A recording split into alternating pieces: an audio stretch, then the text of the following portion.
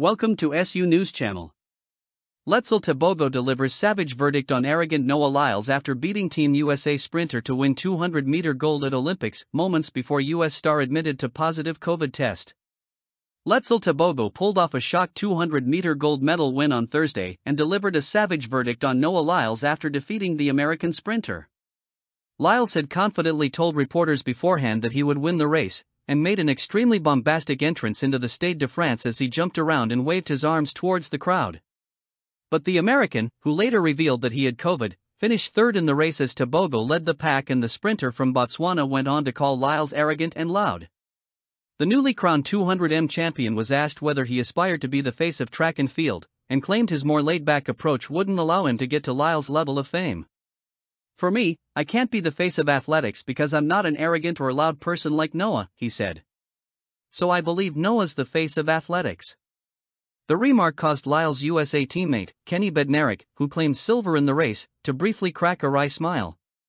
Lyles brashly predicted before the 200m that he would complete the double after winning gold in the 100-meter in a nail-biting finish. "None of them is winning. When I come off the turn, they will be depressed," he said. However, that prediction aged poorly as Lyles labored to a third-place finish and was placed in a wheelchair moments after the race, clearly out of breath from his COVID diagnosis. He later revealed that his Olympics were likely over as he took to Instagram to thank fans for their support. Lyles had been set to compete in the 4x100 relay but said he hoped everyone enjoyed the show. Lyles told NBC, "While masked up, I woke up early about 5 a.m. Tuesday morning, feeling really horrible. I knew it was more than being sore from the 100. My first thought was not to panic. I'd been in worse situations, I'd been in worse conditions. I took it day by day, tried to hydrate as much.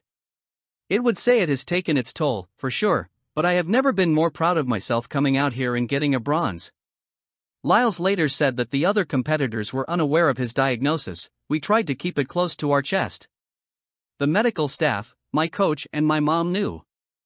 We didn't want everybody to go into a panic. We wanted to be able to compete. We wanted to be able to make it discreet as possible, and you don't want to tell your competitors you are sick. Why would you give them an edge?"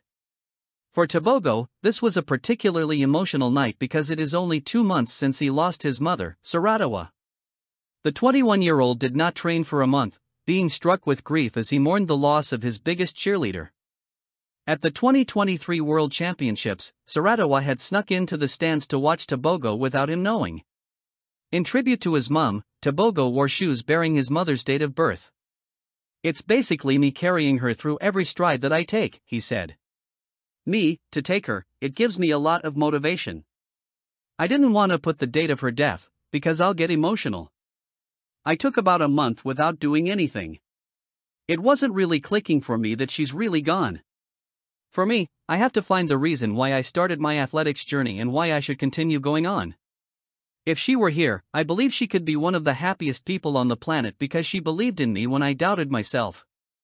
Indeed, one of his motivations for becoming an athlete in the first place was to help provide better for his family after all his mother's sacrifices.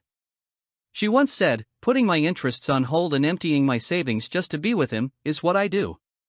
Note that our relationship is more than that of mother and son. We are more brother and sister now, more so that, for the longest time, it was just me and him.